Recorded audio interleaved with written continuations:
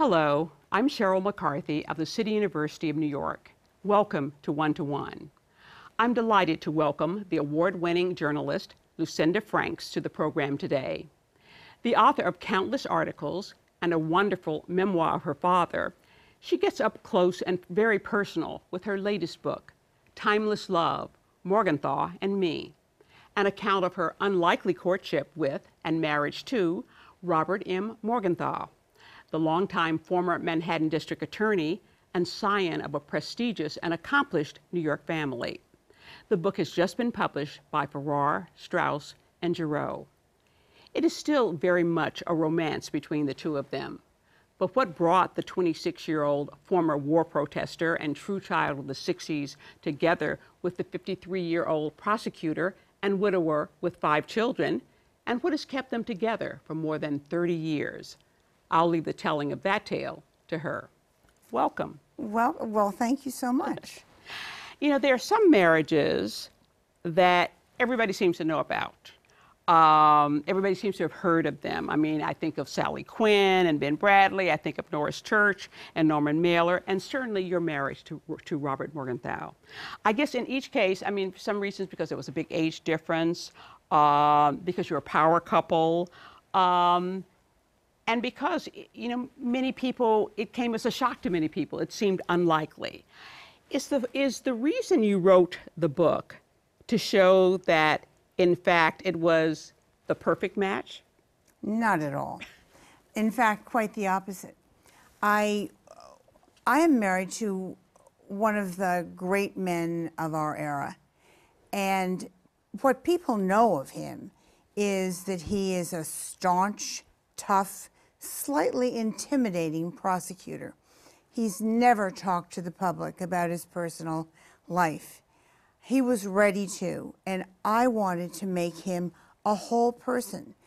You read this book and you will find out the weaknesses, the foibles, the goofiness, the every side of him that you could possibly not know by listening to him on the television. Mm-hmm, mm-hmm. So this was maybe a backhanded way of writing his memoir without him having to do it, getting him to do it. I'm in there too. Well, you are definitely in there. You're definitely. Right. The two of you met when you were 26 and he was 53, when you interviewed him for an expose that you were writing for UPI on then President Richard Nixon, correct? I gather his first impression of you wasn't too good. What about your first impression of him? I was sitting there asking very detailed questions, as I usually do, which was getting on his nerves. I could tell, but I couldn't stop looking at this magnificent forehead he had. I'd never seen anything like it. He, in turn, was looking at this weird poncho, hippie poncho, that I had that he couldn't get out of his mind.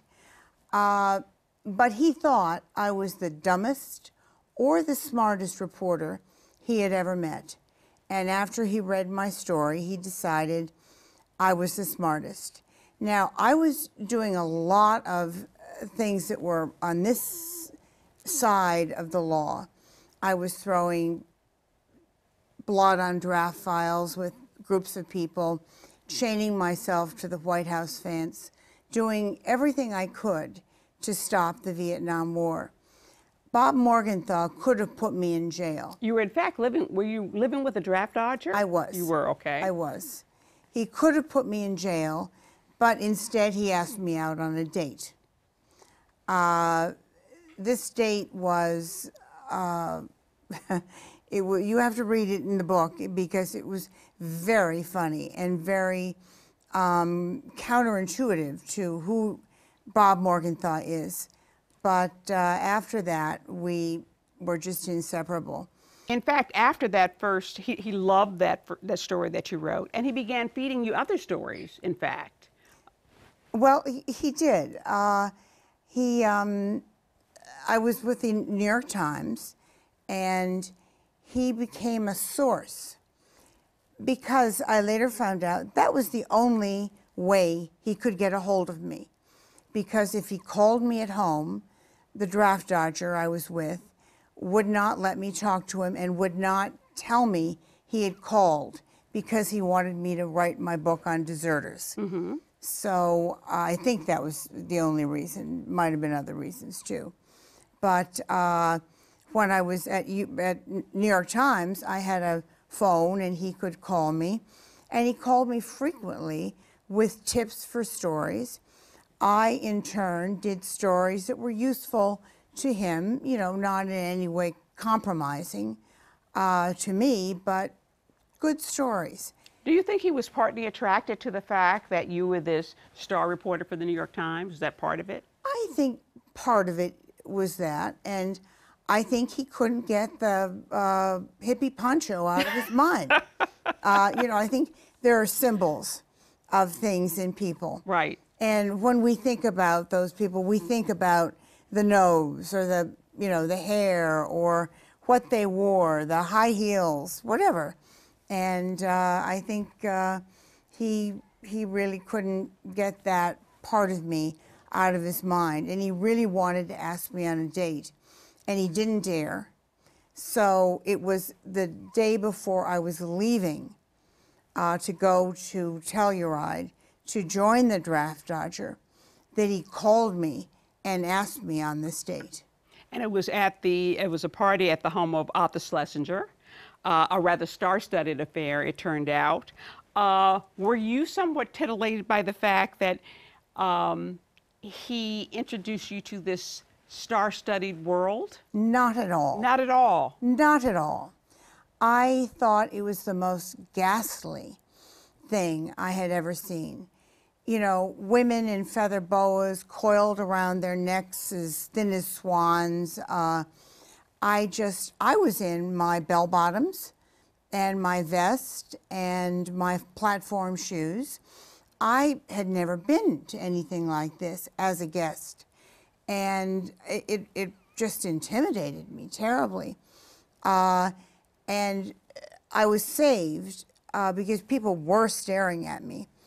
And they were asking if I worked for Mr. Morgenthau. And I was saved by the entry of Jackie Kennedy into the door, through the door. And everybody, these sophisticated women, their jaws dropped. They stared and smiled at Jackie. I looked up at Bob, and he was smiling too, but not at Jackie.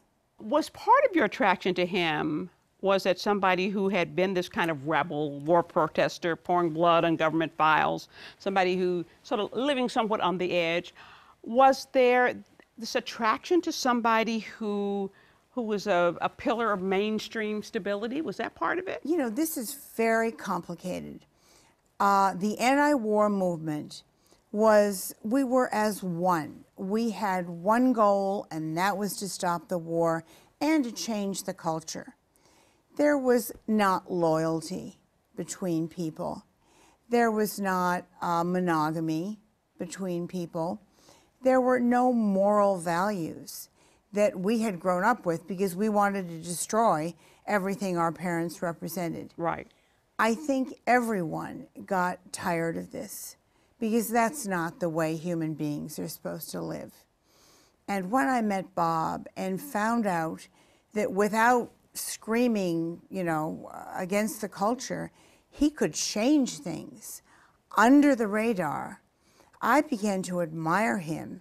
And I also began to be very attracted to the stability and the security and the loyalty he offered. Mm-hmm. He was a real human being that could change the system from within. Now, he came from a very illustrious German-Jewish family, well-educated. His grandfather was an ambassador. His father was secretary of the Treasury under FDR.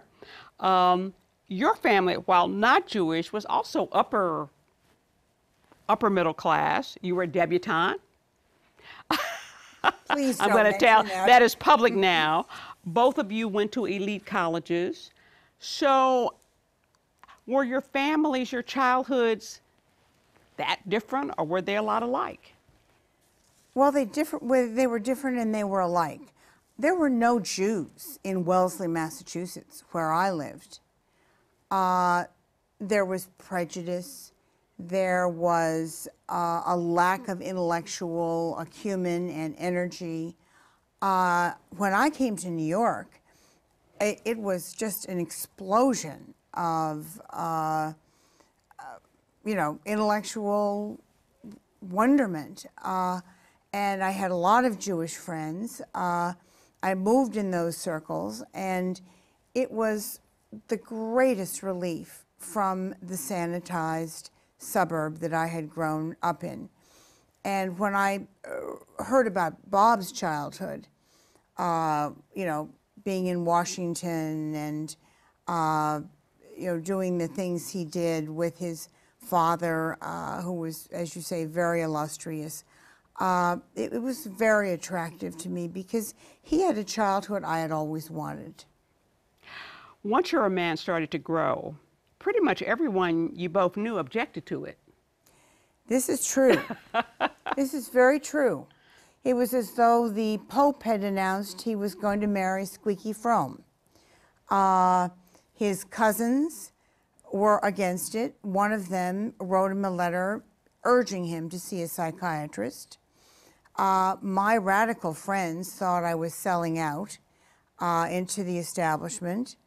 My mother had passed away, but my father was very supportive. But most people just left us alone. Our phones weren't ringing the way they had been ringing, and that brought us closer together. We were kind of a hoarier version of Romeo and Juliet, because all we wanted to do was to be together, a bastion against this sea of opposition.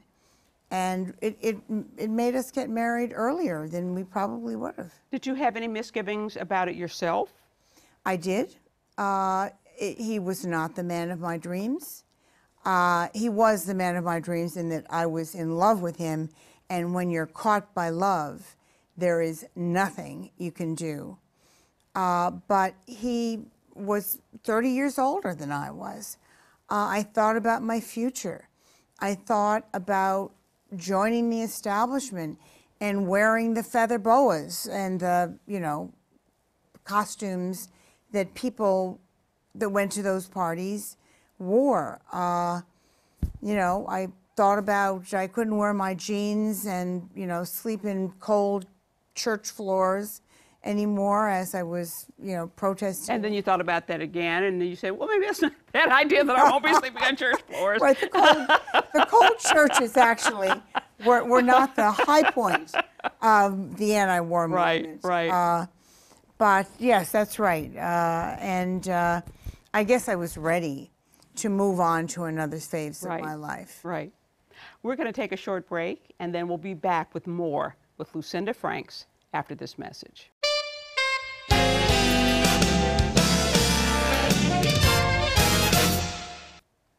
Welcome back to One to One. I'm Cheryl McCarthy of the City University of New York, and I'm talking with Lucinda Franks, author of Timeless, Love, Morgenthau and Me, which has just been published by Farrar, Straus, and Giroux. You go into some detail in your book about your developing romance and even your sexual life. How did you okay this with him in advance? Indeed. Okay. He approved every comma and every semicolon. Okay. He read many drafts. Okay. And what have been the reactions of your family and your friends? My friends got used to it. They liked Bob. Mm-hmm. His family, very quickly I bonded with his family. Much of the book is about your family life, your trips together, gathering with the family at the family farm upstate, taking nature walks there, sailing on your boat. You actually sailed around the perimeter of New York State, which sounded really interesting. Your decision to have 2 children who seem to have turned out beautifully. So much of your life together seems, I'm not going to say all of it, but so much of it seems very idyllic, and you are clearly very smitten with your husband. But there have been ups and downs, times when you thought the marriage was unraveling. This is true, as all marriages. And this book is not simply a love story. It is, of course, a political history of the times, and of many of Bob's cases, the inside story of those cases that haven't been published, my stories that have, been have made impact, but it's also about some very serious things that happened to us, and one of them was post-traumatic stress syndrome. All our lives, I fought against Bob's emotional barriers. While being very much in love, I felt shut out to a certain extent, from his very innermost thoughts and feelings. He didn't show emotion very easily, and he was not an emotional person. I had an episode which was very hard. I had breast cancer, early stage, thank goodness. And Bob acted completely counterintuitively. He moved away from me. His daughter, Barbara, came in, was wonderful, helped me, my friends helped me, but he was on the perimeters. He'd come with it, to visit the doctors, but he was absent. And I tried to find out why. And I tried for 18 months to try to find out why he was acting this way. And I finally, through a therapist and through my own reading, realized that he had had a series of traumas, serial traumas in his life that had caused post-traumatic stress syndrome. Now, we all think of PTSD as something that soldiers from Iraq and Afghanistan, Vietnam get. This is not true. There's only a small percentage, I think it's 30%, of PTSD sufferers are people that come back from war. Others are people that have shocks, one after another. Right. And he had a war experience during, yes, that had been very difficult. And he'd also had the death of his right. first wife, also Right. from cancer. Yeah, and he was sunk in the war by German glider bombs. Had to watch, while he was in the water for 3 hours, watch his beloved men go down. He then fought kamikazes in the Pacific on his destroyer there.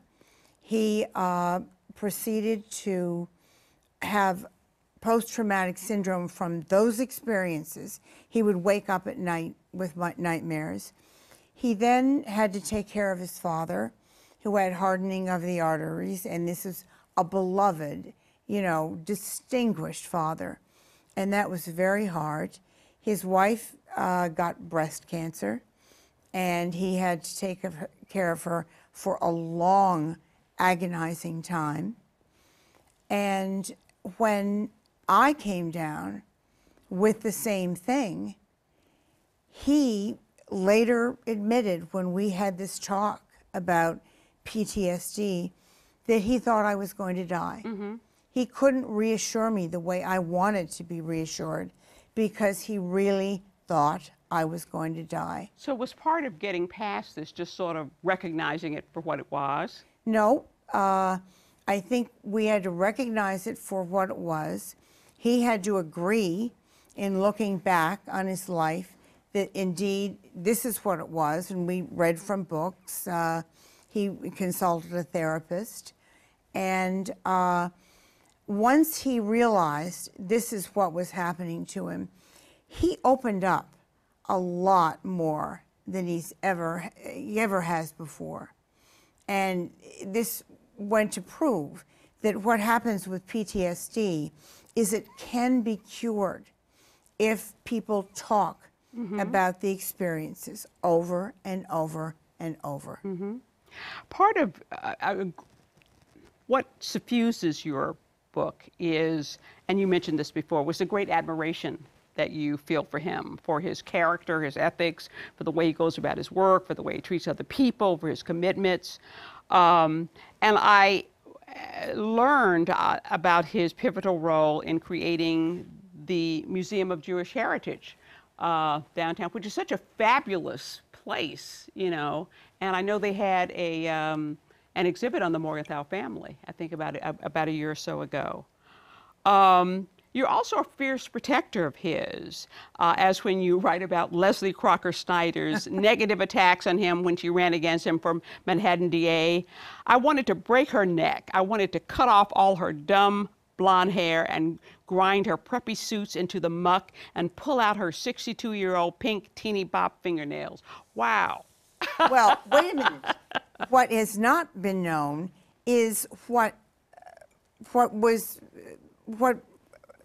happened before that. Okay. And that was that she said that Bob Morgenthau was so senile that he had to be propped up during press conferences and whispered, what the press conference was all about. I mean, that was outrageous. Totally outrageous. Mm-hmm. That's what set that off. Yes, and that was a moment. It certainly wasn't meant. It was a moment of anger. Right. What do you consider some of the, I mean, there's so many things that he did. What do you consider some of the high points of his career and some of the low points? The high points are terrorism. The case of the Bank of Credit and Commerce International, BCCI, which he succeeded in closing down, was a bank that funded and money laundered for terrorists.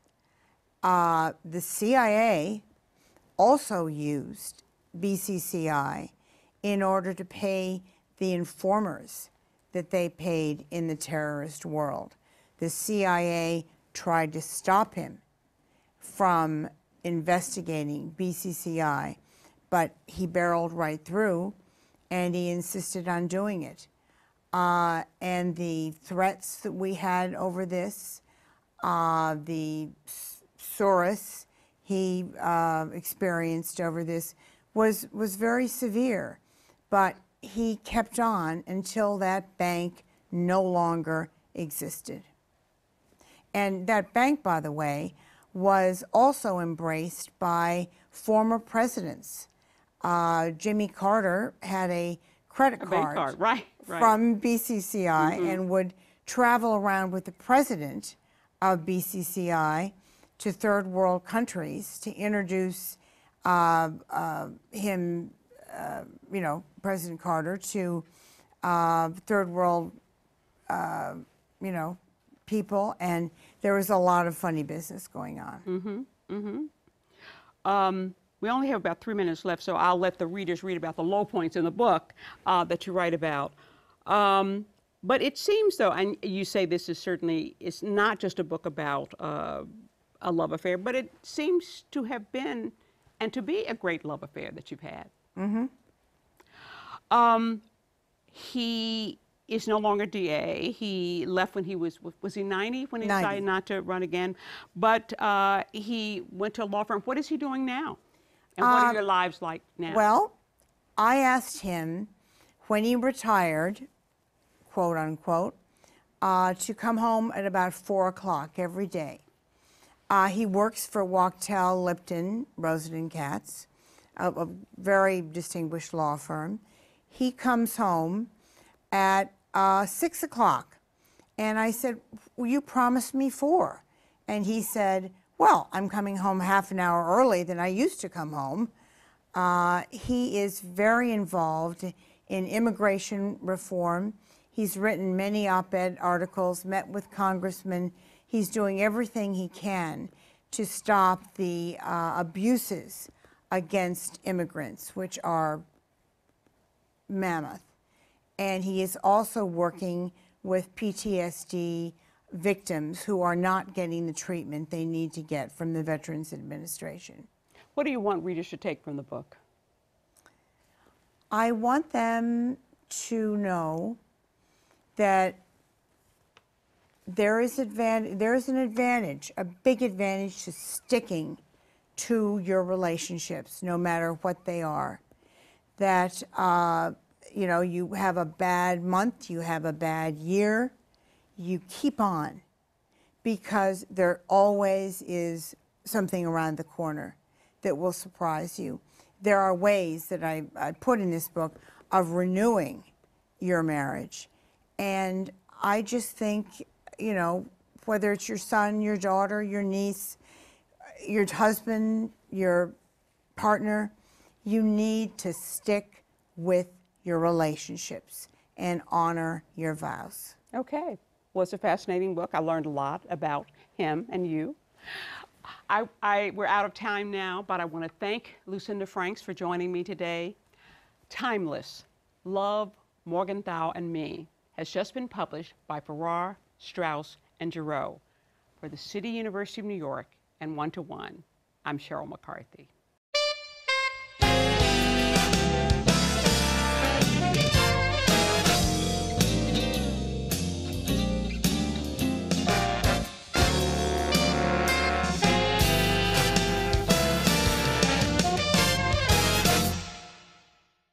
If there are any people you'd like to hear from or topics you'd like us to explore, please let us know. You can write to me at CUNY TV, 365 Fifth Avenue, New York, New York, 10016, or you can go to the website at cuny.tv and click on Contact Us. I look forward to hearing from you.